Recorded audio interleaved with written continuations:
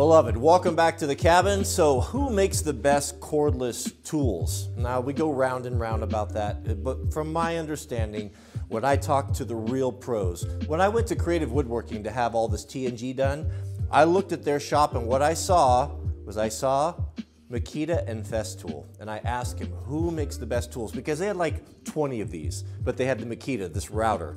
And he said, well, we use them all the time, and this is what we find to be the best, Makita and Festool. So Festool is not an option for me because I'm not gay, but I do have some Makita, but I am all in on Milwaukee. I asked him about Milwaukee, and he said, Milwaukee is good as well. So I have some brand new tools here. Never let an opportunity go to waste. When you have work to do, this is the way that Proho justifies buying new tools. You can pay a tradesman to do it, or you can do it yourself. With the money that you save, you buy the tools, and then you always have them. So I've got two brand new tools. This is pretty much the end, pretty much getting close to the end of my purchases of Milwaukee tools, because I've been in the process of swapping everything out with a cord into cordless, and these were two of the very final ones. So what I've got is I've got the M18 router, and I've got the new little M18 orbital. Let's do a little unboxing and set them up and put them to use and see how they work. Of course, today we'll be starting the finished carpentry on the cozy cabin. This is my favorite thing. Boy, this is gonna be, I'm running into all sorts of things I hadn't considered, because with log homes, everything's always moving, so you have to act accordingly. So a lot of this stuff is going to be figuring solutions to problems that I don't even know are going to exist. So it might go a little bit slow, but we'll figure it out. We'll figure it out. We'll learn together. So this, man, how nice. How many times, I don't hardly use a sander anymore because, let me grab a battery.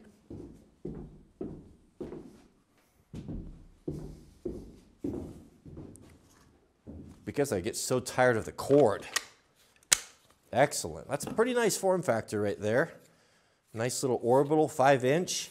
We're going to be needing to knock the corners off. That's why the router, I've got this little bit here. What do you call this? This is for softening the edges.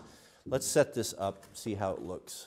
So first off, does it give the fizz? It absolutely gives the fizz. I'm not the router expert, but we have micro adjustment here, we have quick adjustment, and then we have a lock there, which is kind of nice. Let's start off, this is the bit here, so this is the profile right here. We'll use this for just softening those edges because they're so sharp from being freshly milled. It'll take a math degree to get, or what do you call it? Industrial design, engineering degree to figure out how to get these things apart. I guess it's not too bad.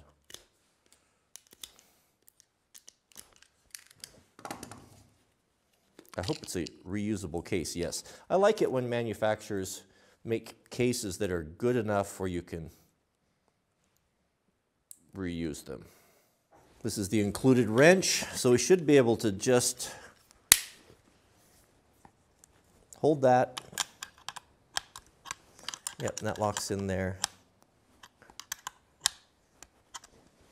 Excellent. Now, to adjust this, we can open this up here, move that a little or a lot, and then get that, open this up and get that fine micro adjuster. So, variable speed. I don't know what speed Doug Fir, the tree of my people, what it requires, but isn't that nice? That is a nice handy unit, and no cord. Man, I am so over the cord. I just can't do the cord anymore. Orbital sander comes with a dust collector box and then an adapter there for your vac system. I don't know. Do I want to try that? Is it gonna be in the way? Is it gonna be a hassle? It doesn't seem too bad. I think I can live with that. It will keep things cleaner. Man, that's cool to have a cordless sander. So soft start. So we've got the pass-through switch. I like that. Nice rubber. Variable speed. It sounds good, does it not? 5-inch. Now all of the material here, the CVG fur that it came out with a finish of a 150 grit. So I had my manservant, Mr. Jiraiya, pick up some 220. So we'll finish off everything 220 and we'll just sand as we go so that it gets done. And we'll try this out today as well. So no cords.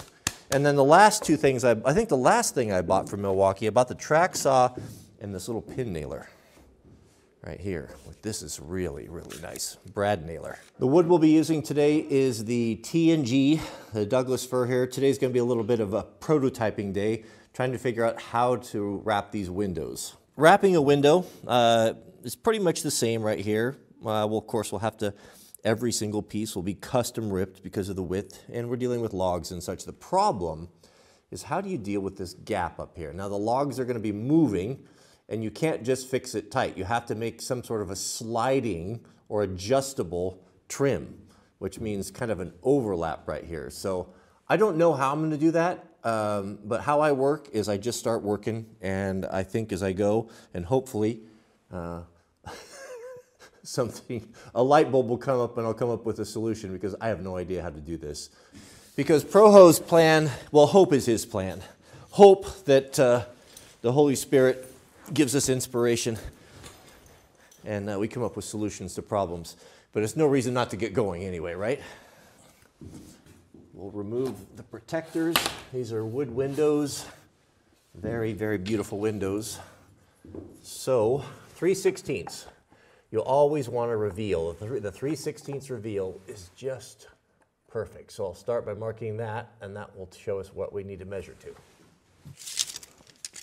Let's cut the length, and then we'll rip it down in the table saw. This finish work, when we're staining the wood or putting a clear finish on, it needs to be as perfect as possible. There's no painting or puttying, so we're going to cut out the bad pieces here and work with just the perfection.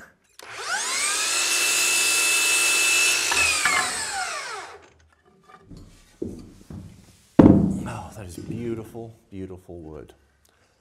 This is our first piece of trim on the bottom. Now these edges, I like sharp edges. I do not like hard rounded over edges. You take sandpaper and knock that off, I think it ruins the aesthetic of it, but that's very, very sharp and it's going to break off. So we want to soften those edges a little bit. So that's the purpose. The reason why I bought this router is because we're going to have so much of this to do. So I'm going to kind of eyeball this here, and we just want to take the most smallest amount off. That's close, maybe a little bit more. So each one of these, this is a 64th of an inch. So we'll start light, and then we'll do a little test pass here and see.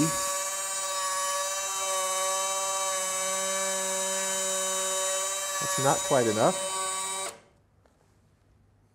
We'll do one more, 64th. I'll bet that's pretty close right there.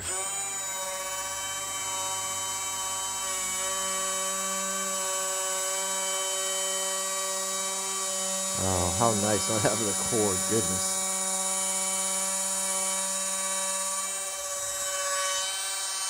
That's a nice tool. Yes, that's what we want. I can feel right there, just softens those edges, but you can't really see that it's not a nice clean edge.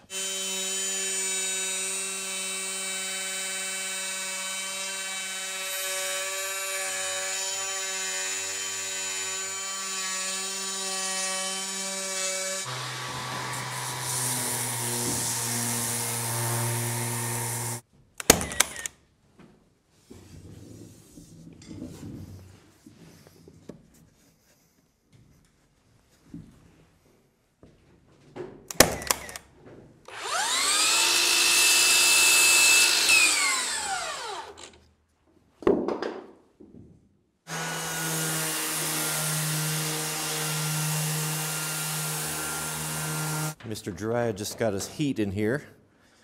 You can feel it warming up. That's very nice, a big milestone.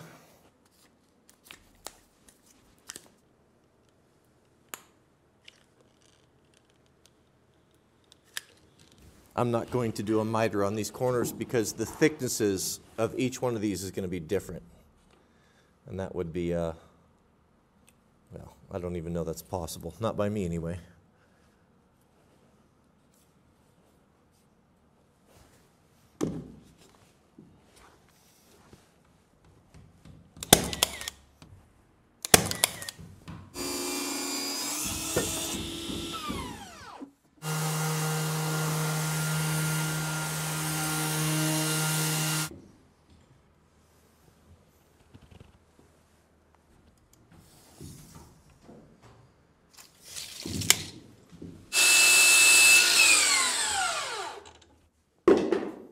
When I originally figured for this trim, I figured in 1x6 for the top.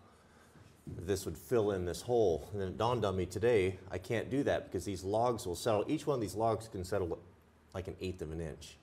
So this can't be uptight or it'll just come down and just crush everything over the years. So what we have to do, seems to me, is to make a sliding trim.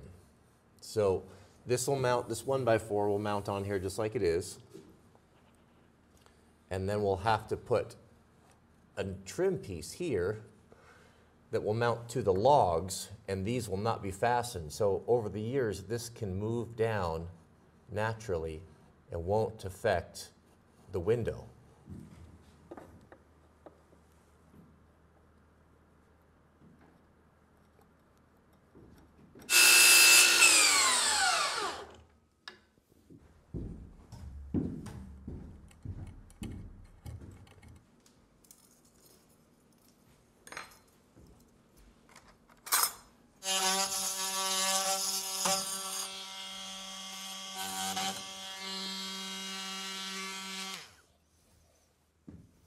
This is the get out of jail free card for carpenters.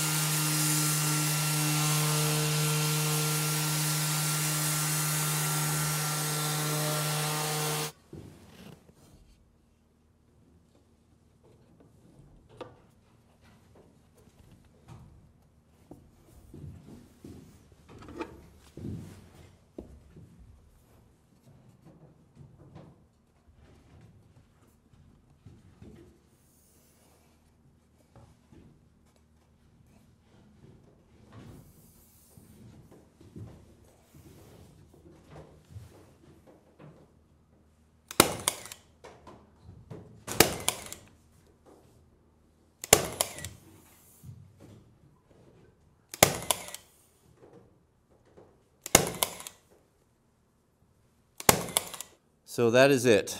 That's how I'm going to do the casements. I think that actually looks really good. I like that reveal there. That will move down with the logs. I don't mind the butt joints. I'm not going to do a miter on there. It's too inconsistent, and again, the different thicknesses. But what beautiful trim that is. When that's all stained, or I'll use a clear on that. That Doug fir is just going to be beautiful. All right, well, I'm not going to bore you with the rest of them. I'm going to put my head down here and get to work and start trimming all these out. And that's it. As far as the tools go, amazing. Amazing. It just makes the job so much easier not having the cords. They're just chef's kiss. Perfect. Absolutely perfect. All right, well, may God bless you and your families. Please keep us in your prayers, and we'll see you guys on the next video.